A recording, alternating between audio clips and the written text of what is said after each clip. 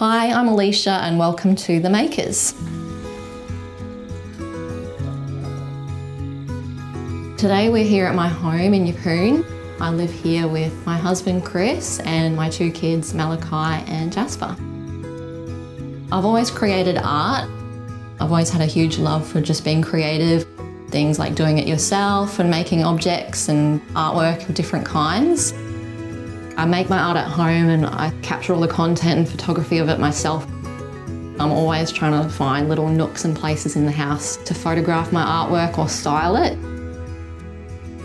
My approach to decorating would be fairly minimal at the moment with little kids in the house.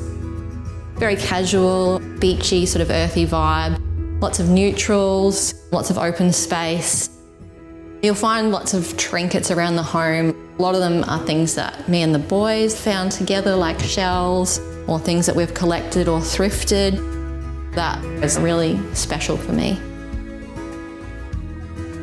My studio is connected to the home and I can access it pretty much any time of the day when I'm at home.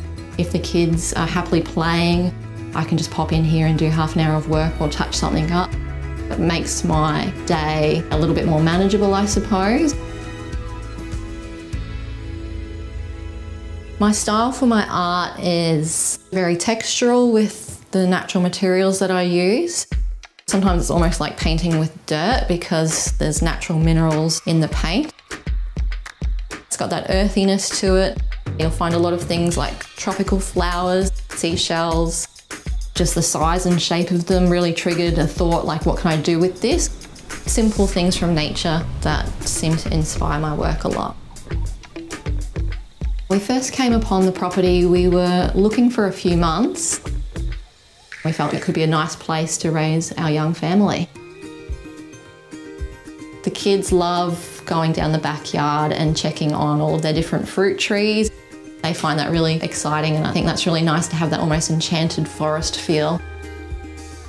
My husband Chris built the front deck himself. It came together really well and it's now an area that we really love, especially in the afternoons. It's a really nice chilled spot for us to hang out.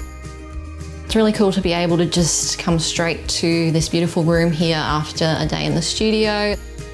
It's one of my favourite rooms in the house. It's big, we've got a nice beautiful big soft bed and a really big window. It feels like you're up in a big tree house up here and it's a beautiful view to wake up to with the trees and the sound of the birds outside.